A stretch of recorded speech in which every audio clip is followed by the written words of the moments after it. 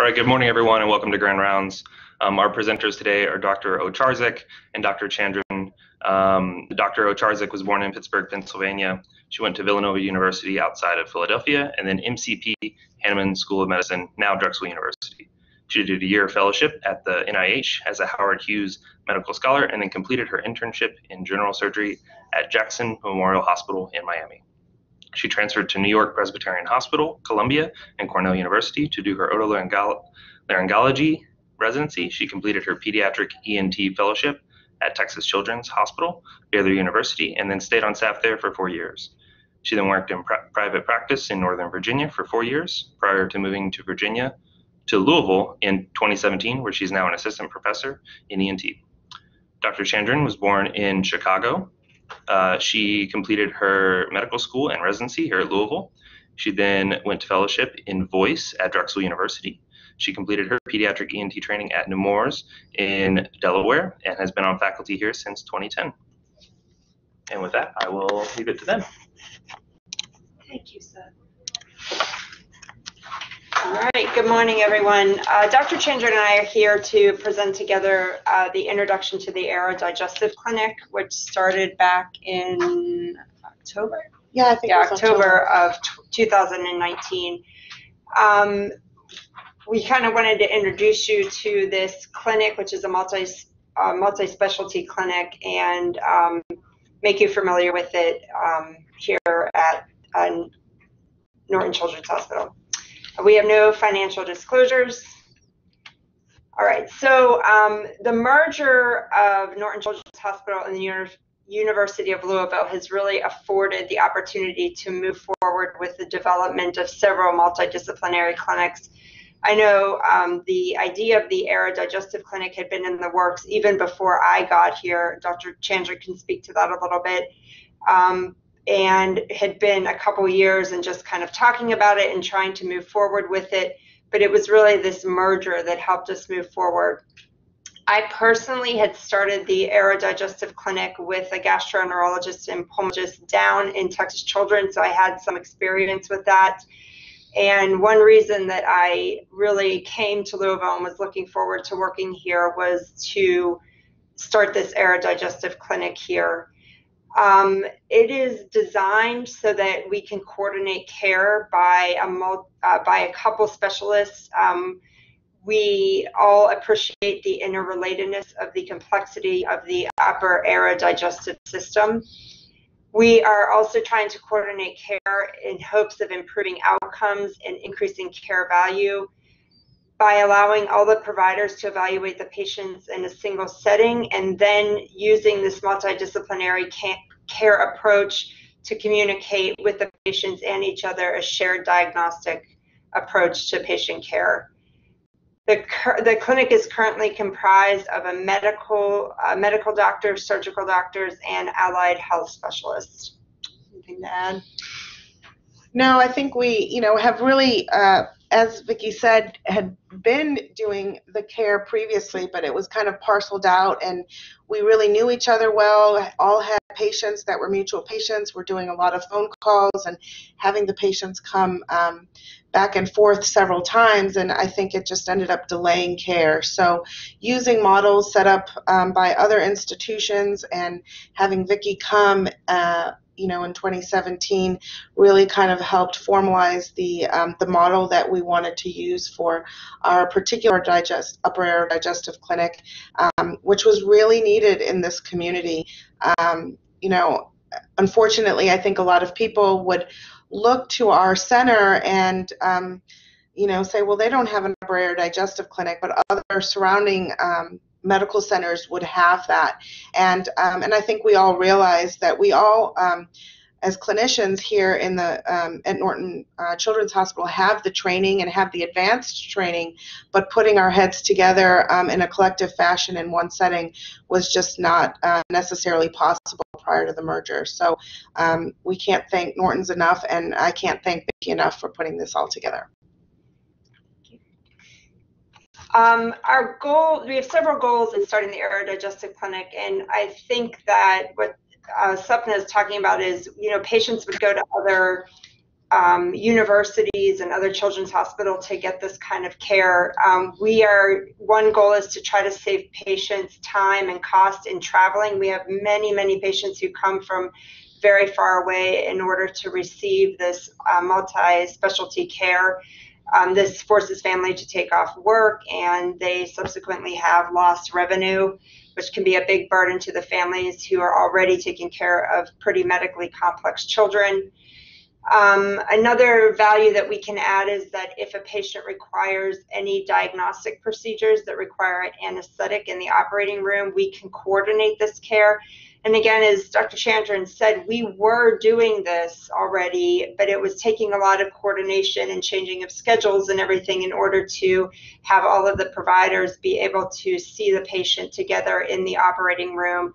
So we can decrease the amount of anesthetic exposure events, and we together, when we're in the operating room together evaluating a patient, can kind of discuss the results and what we're seeing together and put a plan together in a more comprehensive manner.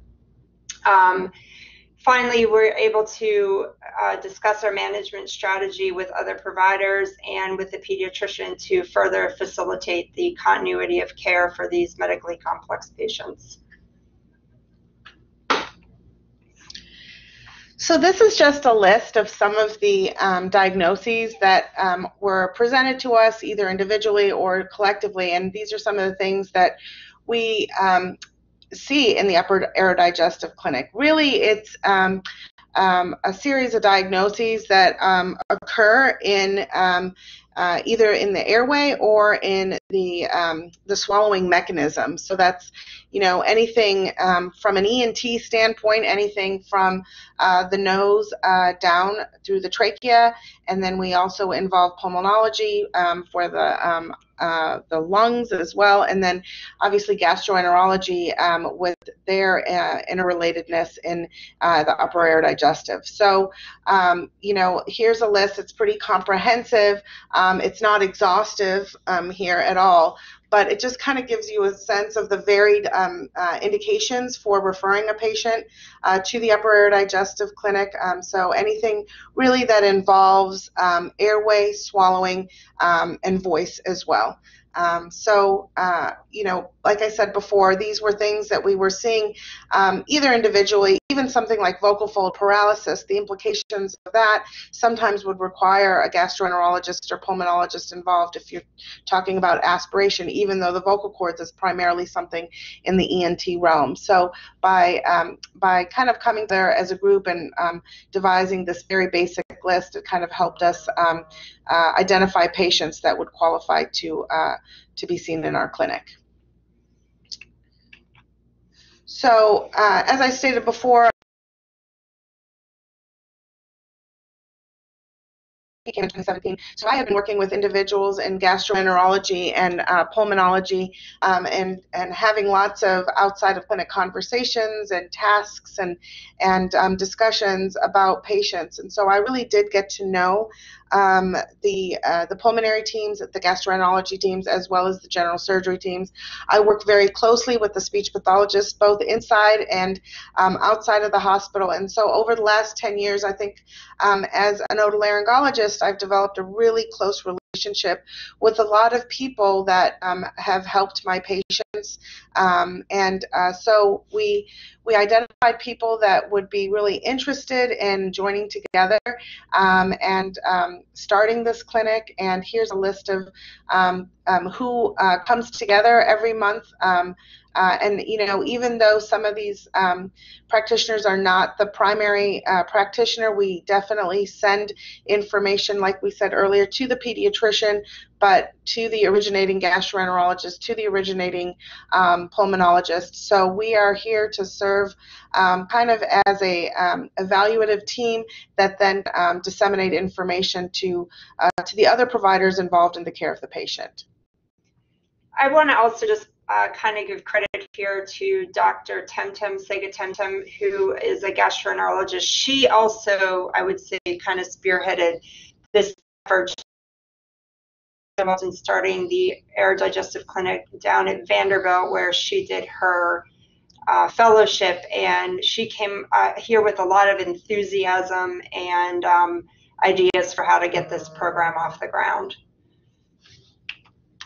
So once patients are kind of identified as benefiting from the Aerodigestive clinic, we are currently referring them to the clinic kind of amongst ourselves just at the current time. So somebody that we have been seeing, one of the subspecialists, either the gastroenterologist, the pulmonologist, or us, we are kind of self-referring to this clinic. We started this way because we didn't want to overwhelm the system. We're kind of, we're new at this, and we wanted to kind of use ourselves as a self-referral at this time. But word is really already getting out, especially in the hospitals and the ICUs, about the clinic, and requests have been made to refer patients to the upper Aerodigestive clinic. Bree Martin is our nurse coordinator, as she is for most of the multidisciplinary clinics, so she's become very busy.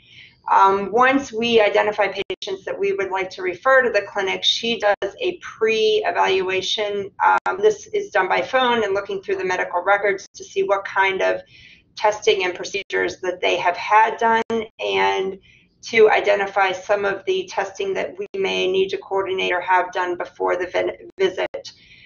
These might include x-rays, CT scans, and what we are trying to do, as well as if a patient needs a swallow study, a modified barium swallow study, to have that coordinated on the same day as their visit to the Aerodigestive clinic. Again, the importance of minimizing the number of appointments and travel time for these patients.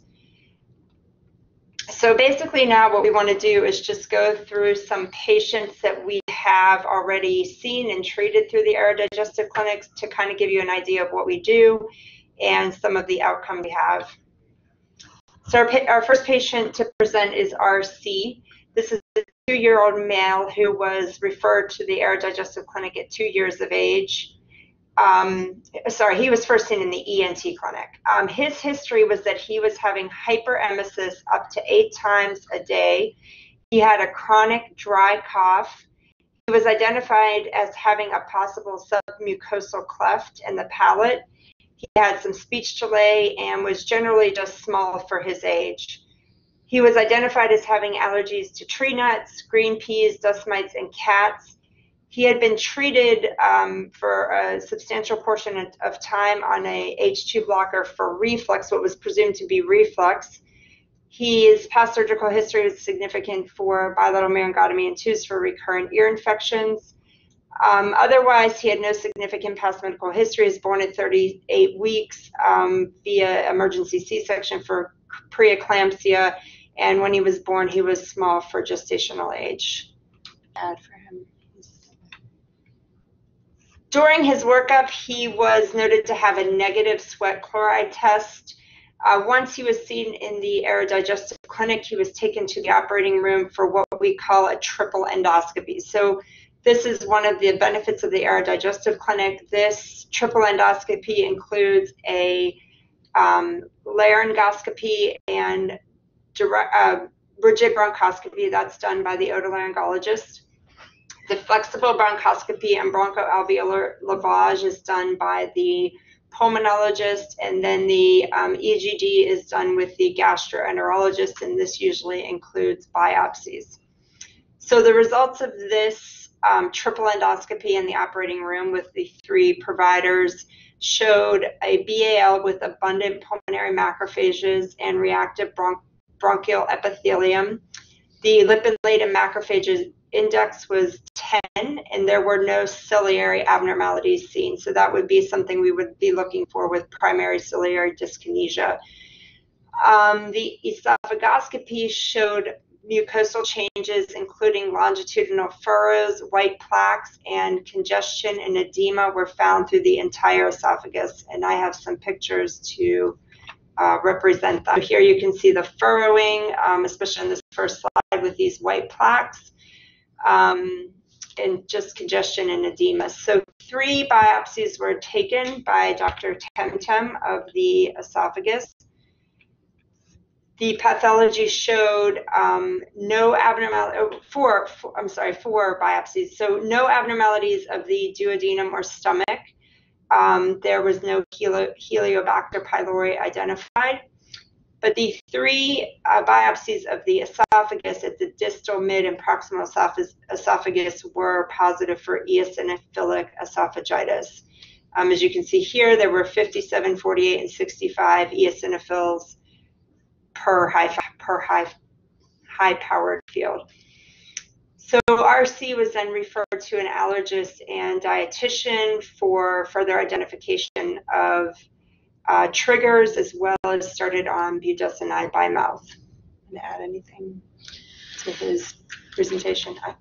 Yeah, so I actually, this is Dr. Chandran again. I actually saw him in clinic, and this was a referral from the pediatrician, and so I thought with the hyperemesis, and he did have a cough, and the mom had stated that this was a lot of times related to nasal congestion and mucus, and so that's why I originally got the referral. And then upon seeing the child, realized that he was quite small and had these other associated findings, which frankly I thought was reflux and poorly controlled reflux that I didn't know that I could make better by myself. And so that was kind of the prompt for me to say, well, I know that we're going to at least need to see gastroenterology and pulmonology as a combo because he's got nasal congestion. So that's kind of my part.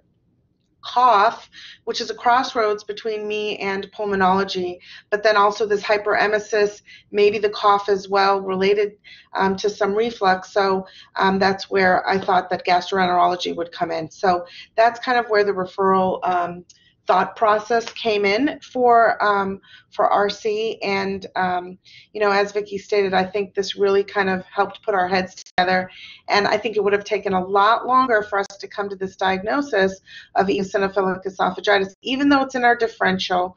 But then going through the process of seeing Dr. Temtem in her office, then scheduling the EGD. So I thought this was a really great example of just how, a referral for nasal congestion and cough just kind of really evolved into something that was a very appropriate aerodigestive patient. And he would have probably gotten multiple anesthetics as well, being taken to the operating room for maybe a nasal endoscopy, direct laryngoscopy with Dr. Chandran, and then when she didn't really identify anything, then referred to GI, and then getting an EGD. So this is a great example, too, of a kid who we were able to just do one anesthetic on. And then, we also do some anesthetics sometimes to get scans or exposed to radiation for modifarium swallows. And so I think just patient exposure to radiation and other things that probably can be consolidated is really effective by utilizing this clinic. So I'm going to talk quickly about eosinophilic esophagitis, just kind of using this case as a learning point for one of the diagnoses that we do see in the upper aerodigestive clinic. So eosinophilic esophagitis is a non-IgE mediated inflammation of the esophageal mucosa. It affects approximately 57 people per 100,000. I think it's important to keep in mind, and as Dr. Chandran was saying, these kids can often be predisposed to having eosinophilic esophagitis if they have things like chronic rhinitis, asthma, eczema, food and environmental allergies, and atopy. So if 2/3 of children with these pre-exposing conditions may have EE, it's something really to keep in mind. Symptoms can include dysphagia, food impaction, abdominal pain and vomiting, poor weight gain and growth, which RC did have, and no response to reflux medication. And I think that he's a really good example of that he had been on reflux therapy for a long time and really was not getting better. The EE is eosinophilic esophagitis is diagnosed by EGD with biopsies. We suggest that a patient needs a multiple level of biopsies, the lower, mid, and upper esophagus, and 2 out of 3 of these biopsies need to be positive with greater than 15 eosinophils per high-powered field in order to diagnose eosinophilic esophagitis. Skin prick testing to look for allergies can be helpful, but only if it is positive. If it is negative, you can't rule out eosinophilic esophagitis, but the skin perk testing can be helpful in order to kind of determine what might be the triggers for the reaction. So in RC, you were able to see the furrowing and the white plaques, but eosinophilic esophagitis can progress to cause strictures and fibrosis, and really the goal of treatment is to prevent this from happening, which can obviously cause much more long-term severe problems. So some of the treatment options are something called a elimination diet. So milk, soy, eggs, wheat, fish and shellfish, peanuts, and tree nuts are the 6 primary triggers for eosinophilic esophagitis. So we can start with a food elimination diet. One kind of caveat to this is it does require a repeat endoscopy after each reintroduction of food to look for inflammation and symptoms of the eosinophilic esophagitis. So if you're doing this, it can really lead up to 5 or 6 repeat endoscopies for the patient. Treatment with a PPI can be effective. This is effective in about 60% of kids, but when you add a treatment with a topical steroid such as budesonide or fluticasone, it becomes much more effective with a symptom control rate of about 87%. An elemental diet is highly effective, but it is not very well tolerated, and most patients don't comply with this kind of diet. Okay, so we're going to move on to the next patient, which is OW. So this patient was actually born in Alabama in November of 2018. He was born at 36 weeks via emergency C-section for placental insufficiency. So he was very small at birth. His weight was 3 pounds 2 ounces. And when he was born, he was noted to have hypotonia, a dysmorphic facies, a posterior urethral valve, and micrognathia. He was kept at the University of Alabama for about 3 months. He was in the ICU for feeding and respiratory issues.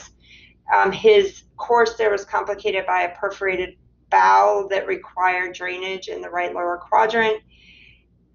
During his stay there, he underwent a laparoscopic gastrostomy tube for poor feeding and weight gain, as well as bilateral inguinal hernia repair. And once he was stabilized and starting to grow and feeding through the gastrostomy tube, the family moved to Louisville, to Kentucky. Once the family had moved here, he first presented to us in Norton Children's Hospital in September of 2019 with respiratory distress.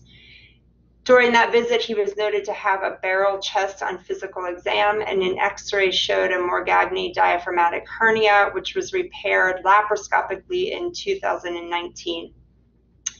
He relapsed and was again repaired with mesh in March of 2020. His course was also complicated by the fact that he had cervical spine instability, atlantoaxial subluxation requiring a TLSO brace. So I just mention all of this because it kind of explains why he presented to the Aerodigestive clinic, and his primary concern was frequent vomiting and difficulty feeding. So he came to us in May of 2020. At this point, he was diagnosed with a global developmental delay. He was vomiting frequently, which was very complicated by the fact that he was in this brace. And during his lifetime, he was admitted multiple times for wheezing and bronchiolitis, secondary to the frequent vomiting and feeding problems. So again, as Dr. Chandran said with our last patient, you can already see that he's got feeding problems, he's got frequent vomiting, he's got respiratory issues. So he is a great candidate for the Aerodigestive clinic, as he was seeing multiple specialists during his course of care. In June of 2020, we brought him to the operating room. He underwent a direct laryngoscopy and bronchoscopy. So during his laryngoscopy, I noted that he had these very prominent bilateral pulsatile masses in his posterior oropharynx. That brought up an idea of maybe velocardiofacial syndrome. He underwent a flexible bronchoscopy by Dr. Bickel that showed mild compression of the right middle lobe. A BAO was performed. His culture was positive for strep pneumonia, which was treated after this with levofloxacin. And his EGD showed mild gastritis, but no H. pylori infection. Because of those pulsatile masses and the concern for velocardiofacial syndrome, I did order a CT scan of his neck. As Dr. Chandra mentioned, we are trying to reduce the amount of radiation and time under anesthesia, so we were able to get an MRI of his spine at the same time to evaluate his cervical spine instability. He was noted to have torticollis, anterior and posterior hyperplasia of C1 vertebral body, a vertical orientation of the left atlanto-occipital joint, and focal spinal canalosis at the craniovertebral junction. However, he was not noted to have any vascular abnormalities, what I was concerned about during the direct laryngoscopy. But he has a lot of midline malformations. So once all of this was done, he continued to have multiple episodes of emesis per day. He had a delayed gastric emptying was suspected, but this was not improved with erythromycin. He had a study which was done to look for gastric emptying, but he did not tolerate this. He had several episodes of vomiting during the study. He went to interventional radiology to have a GJ tube placed, but this was unsuccessful, so he was again brought to the operating room with Dr. Temtem, and she attempted to do a GJ tube placement by endoscopy, but at that time he was noted to have denuding of the gastric lining because of the multiple attempts to place the GJ tube by interventional radiology. So we were not able to place it, but she did do a Botox injection of the pylorus in order to facilitate gastric emptying, which was actually very successful. So he is an ongoing patient that we are seeing in the upper Aerodigestive clinic. His care obviously is very complicated. The plan currently is in October to have a surgical jejunostomy tube placed with Dr. Downard, and to consider a formal pyloroplasty, as the Botox injections were very successful in treating his gastric emptying. So he is a patient that we are going to be seeing into the future as his care has been very complicated. I think that he's. So again, I'm just going to highlight his case and talk a little bit about congenital diaphragmatic hernia. As you probably know, this is the failure of the diaphragm to fuse in utero. The diaphragm is what separates the abdominal cavity from the chest, and if there is a herniation there, that allows some of the stomach and intestine to move into the chest cavity and crowd the heart and lungs. This usually occurs on the left side, and because of that crowding of the heart and lungs, it can lead to pulmonary hypoplasia. There are 4 types of congenital diaphragmatic hernia, which are based on the location. The Boschedalic hernia involves the back or side of the diaphragm and is by far the most common, comprising about 85% of diaphragmatic hernias. The Morgagni, which our patient has, usually the front part of the diaphragm. Because of the location, it is much less likely to cause severe symptoms at birth, and sometimes is not identified until adulthood. There's a diaphragmatic hernia where the central diaphragm portion is missing, and then the most severe where the diaphragm is absent or thin. These are much less common. 10 to 15% of congenital diaphragmatic hernias are associated with some other syndrome. 5% are associated with other major organ anomalies, which we do see with our patient OW, and 50 to 60% are isolated. Some complications of congenital diaphragmatic hernias include respiratory distress and issues, pulmonary hypertension, feeding issues, and oral aversion, which we saw with our patient, severe reflux, constipation, bowel obstruction, scoliosis, pectus, and overall developmental delay. Okay.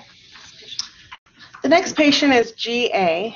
He was born at full term via spontaneous vaginal delivery, but at an outside hospital, and then was transferred to Norton Children's Hospital, NICU, for poor feeding, bradycardias, desaturation. He had a few modified barium swallows where I think one he had aspirated, but then the following one he actually did well and was discharged home on a PO diet.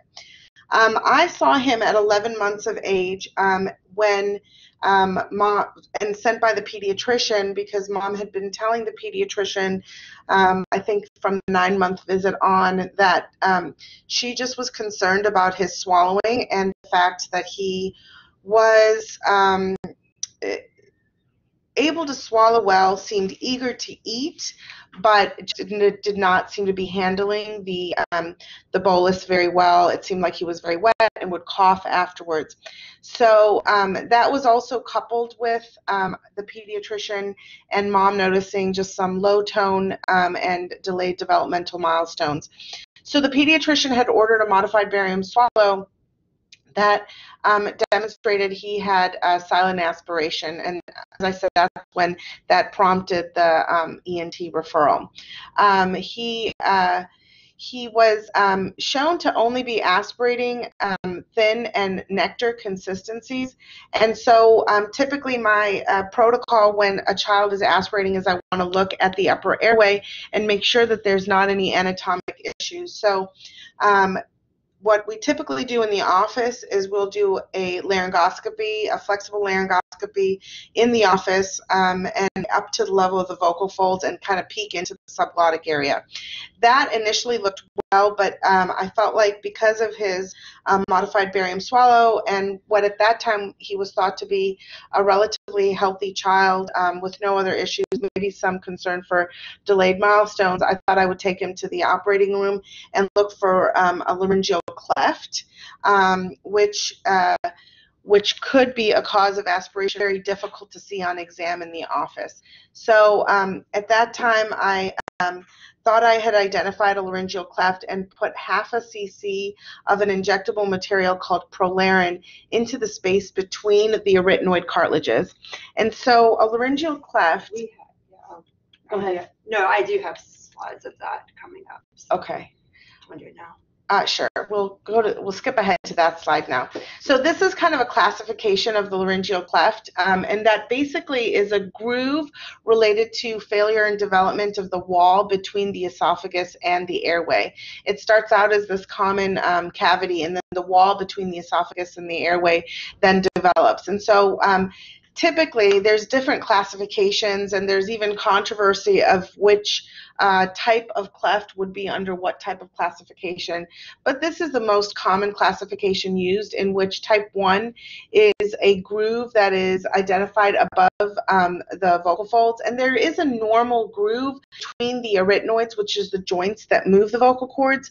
However, this groove would be deep to the level of the cricoid cartilage, but not extending into the cricoid cartilage as you see in number 2. And then number 3 extends even deeper past the through the whole cricoid cartilage into the proximal part of the trachea, and then type 4 goes way into the thoracic inlet. So these are kind of some pictures. That second row of pictures and third row of pictures is kind of what we would see. So normal would be in the A column. Type 1 is, this is why we would put the child to sleep.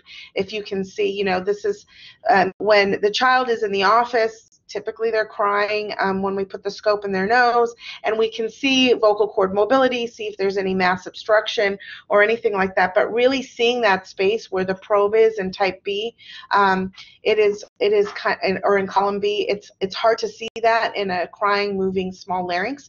So when we put the child to sleep, we can actually palpate that space between the vocal cords and see if that groove seems to be a little bit deeper. So you can see between A and B that groove in column B, or the type 1 cleft, is slightly deeper. It's extending to the level of the vocal folds.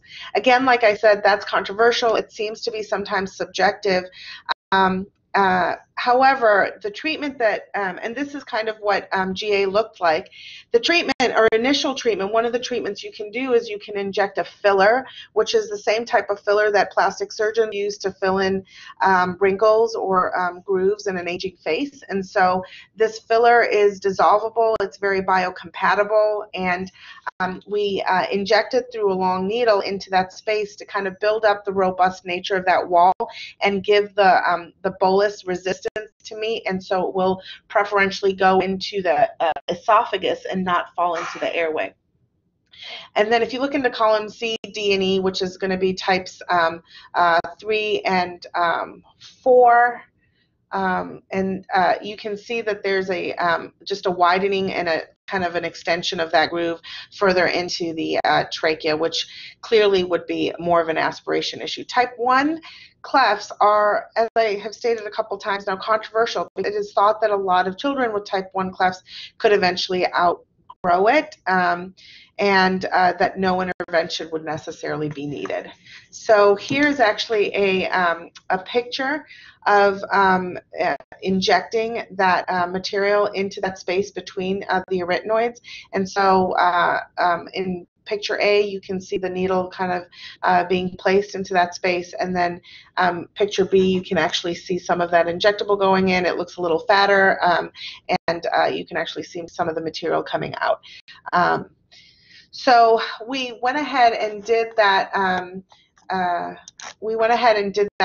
Procedure, and actually after that procedure, he continued to aspirate, and this time across all consistencies. And you know, whether that was something that might have been occurring at baseline or was affected by time or the injection, you know, we'll never know. And you know, I had a discussion with the speech pathologist, and that's something that I think it's important to kind of understand what a modified barium swallow is. It is a study that you're testing different consistencies to see whether a child is aspirating. And you know, the way that I describe it to parents, though, is it's a moment in time. You know, if you do this procedure at 3 o'clock in the afternoon versus 8 a.m. in the morning, it probably will show you a different result, because you're not taking into factors of fatigue. You're not necessarily taking into factors other things that may be going on in the child's life, like a congestion or whatnot. So I think that using a modified barium swallow to look for gross aspiration is important, but I also think we need to take some of these other factors in mind. And so, and the reason I say this is because the speech pathologist had mentioned when she reviewed the original swallow study that prompted the ENT referral, she was concerned that maybe even though she let him pass for thickened feeds, that there was a potential and there was some hesitancy in that swallow, and that perhaps if he had done that swallow repeatedly, he may have aspirated that as well. And now we're kind of seeing that on the repeat swallow study. So regardless, at that point, because of that swallow finding, we admitted him to Norton Children's Hospital after I actually went down to radiology and reviewed the film at the time that he was there, and discussed with general surgery and speech pathology, and kind of given his low-tone nature, we decided that we would put a feeding tube in the child, but you know, and then ramped him up, and he was discharged home on a G-tube regimen. Subsequently, while he was an inpatient, we had neurology see him. We actually got a genetics consult just to help expedite things. And I think that, again, shows that, you know, this model of being able to coordinate care, and unfortunately in this case it took an inpatient visit to do that, which, you know, was kind of the previous model from 30 years ago that prompted all of these multidisciplinary clinics. But regardless, we were able to get some more information on the child while he was an inpatient, and which kind of further, you know, helped make the decision for a G-tube. He did home, but one of the things that I really wanted to emphasize to the mom was he has a normal swallow except for aspiration. So he had the desire to swallow, he had the oral phase of swallow, which was normal. The pharyngeal phase was actually, I think, normal as well, but it was just the fact that he was aspirating. So could this relate to a tone issue? Could this relate to something that could be rehabilitated? So I really encouraged the mom to pursue speech therapy and continue with swallowing under guidance of a speech therapist so he would not lose what he already had. He never had any pneumonias, never had any bronchitis, and he started to take PO intake with the help of a speech pathologist, and started out with the Fraser free water protocol, which we'll talk about in the next few slides. But with the aid of a speech pathologist, he carefully began eating again, and he actually ended up passing for a normal swallow on a couple occasions, and with guidance seemed to have much clearer swallow and no indication of aspiration after a couple months of therapy, aggressive therapy. So here is a modified swallow that shows a normal swallow mechanism.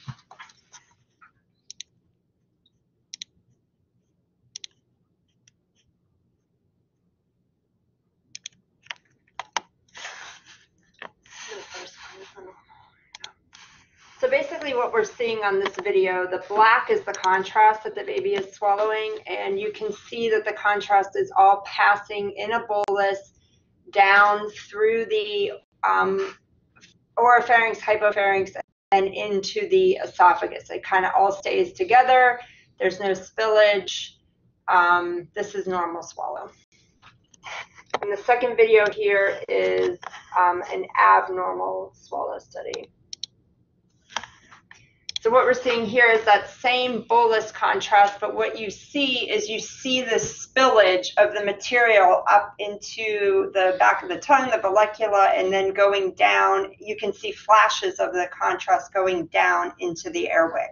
So that's anterior. So you'll see this little strip, not as bad as the original bolus, but you just see this little strip that goes kind of parallel to the larger bolus going down, and that little strip is actually going into the airway. And that's what we see on swallow studies. So that same swallow, that same is done with multiple consistencies, because as you probably know, a thin liquid is much more difficult to control than thicker consistencies or a solid. So when there's a neurological issue or tone issue, mostly that starts to affect the thin liquids more than the thick liquids or solids, and those can be much more effective with if there's a physical obstruction. I didn't talk about this, but I just want to mention here that we also have the ability to do a FEES, which is a video study. So basically,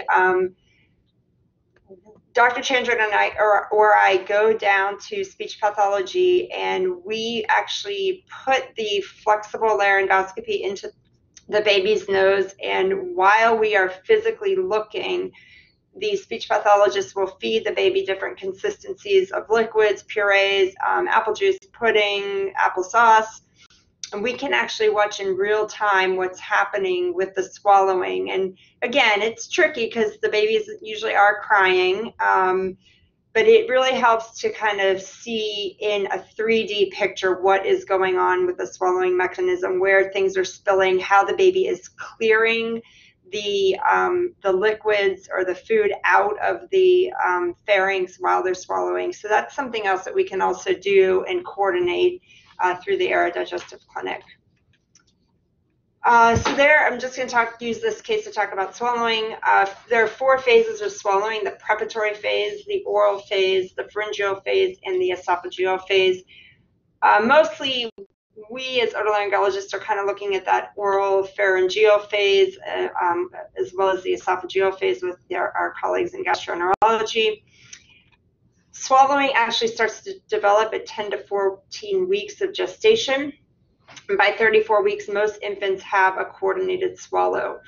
Swallowing is a combination of voluntary and involuntary motor responses. For example, you have to inhibit respiration with the initiation of the pharyngeal phase, and that is done involuntarily. Symptoms of issues with swallowing, as I think our patient GA demonstrated, is just having a chronic wheeze or stridor, wet or congested airway sounds after or during feeding, coughing, choking, and gasping with feeding, and then just general irritability with feeding. Some more severe symptoms of swallowing dysfunction would be recurrent bronchiolitis and recurrent pneumonia. Dysphagia and swallowing issues can resolve by 2 years of age, time, and therapy, and I think that GA is a good example of what the importance of doing therapy is, and also not having oral aversion, continuing to do some PO feedings therapy, this the Fraser free water protocol, which I'll talk about in the next slide. But once a baby loses that desire to suck and swallow and feed, it is very difficult at that time to get that back. So keeping some PO intake and therapy is super important, as a lot of children will resolve on their own. I just highlight a study here by Davis in 2013 that looked at 101 aspirating infants and found that most had significant improvement in swallow function with feeding therapy when there's no underlying disease process predisposing to dysphagia. Again, just highlighting that there's good prognosis with feeding therapy. It's very important. Kind of talked about that. Okay, so I just want to highlight too, and I think that this kind of got talked about with GA. So in order to kind of facilitate oral feeding, and with the knowledge that most kids will get better on their own, we are trying to put in place a protocol in the Aerodigestive clinic of children who are aspirating. So our target population is children who are less than 2 years of age with an isolated developmental dysphagia who failed a swallow study to avoid an automatic G-tube. And I mean, this is even since I've been here, so only, the last 3 years, that I would get a call from the speech therapist or radiology that this baby was aspirating. They would get directly admitted to the hospital to start the workup for a G-tube placement. It is known that G-tubes worsen reflux, they decrease motility, and actually slow improvement in swallow function. So we're trying to kind of reverse what we're doing here and use a little bit more data to think about how we treat these patients. So another option, and what we're trying to employ, is placing a nasogastric tube and starting feeding therapy. The goals of that therapy are to promote oral skills safely and to buy time for the swallow to improve, as we know in a majority of cases it will. Some feeding strategies can be to change positions during feeding to maintain a neutral midline position, and these are things that help reduce the risk of aspiration. Decrease the flow rate and thicken liquids, and then finally this free water protocol. So this was developed here at the University of Louisville, and in our babies that have difficult swallowing, it's noted that free water poses little risk to the patient in terms of recurrent pneumonias and bronchiolitis.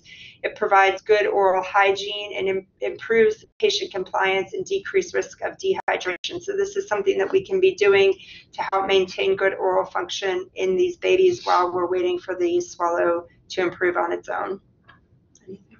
Okay, so this is the kind of the wrap-up slide. So currently, we are having this Aerodigestive clinic about a half a day a month. We're seeing about 6 patients per clinic. We had a big break with the coronavirus pandemic. We just started seeing patients again in June. We are already looking to expand, either go to another half day or a full day, because we are booking out now all the way to December with new referrals. So you can just kind of see the need for this clinic. Our goal of the clinic is to return a care plan to the family and healthcare team within 2 weeks of our evaluation. So far, we've had excellent patient satisfaction and education, And moving forward, as we're doing with this swelling protocol, we want to focus on quality outcomes for patients with complex health problems and just sort of change the dynamic of how we're treating these complex patients. All right. All right, and with that, we'll take any questions. I know there were some in the chat. One first from Dr. Schickler regarding eosinophilic esophagitis with one of your first patients and that soft tissue palate defect. Concern for Ehlers-Danlos. Dr. Schickler, no, I don't think that we did consider that, and so that, I mean, we're happy to make that referral. We have not seen that patient back in the clinic yet. We'll have to ask Dr. Temtem. I think we just thought that she would be following them along with the allergist. And the issue with the soft palate, I don't know that it necessarily has declared itself functionally. You know, he hasn't really started talking yet, so I think there's just some delay in speech development. But as far as I think there might have been some concern because the hyperemesis was just so severe that there would be nasal regurgitation, and sometimes that can happen with or without. So I think at this point, maybe since he's probably gotten a little bigger, we can do another evaluation, maybe ask him to come back to the ENT clinic to maybe do a better evaluation of the palate and then consider a rheumatologic evaluation. If his palate was really floppy, Abonia up in Cincinnati has published about the coincidence of eosinophilic esophagitis with Ehlers-Danlos. So be something that's considered if that's a floppy palate as opposed to a straightforward normal one. Thank you.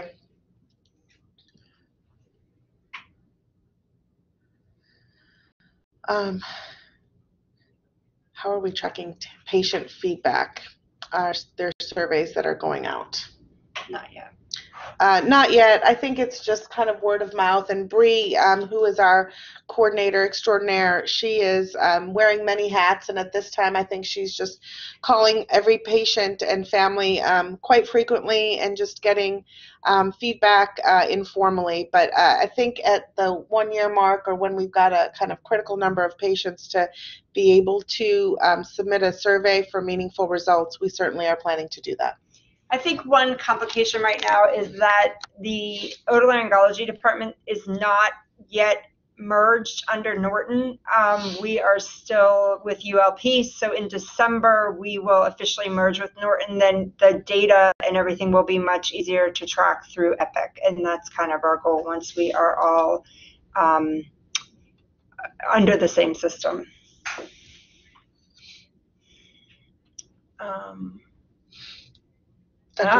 That's great. Yeah. All right. Dr. Kim just mentioned that there's a new EOE clinic with Dr. Buckley, a multidisciplinary clinic. So that's fantastic. All right. Any other questions?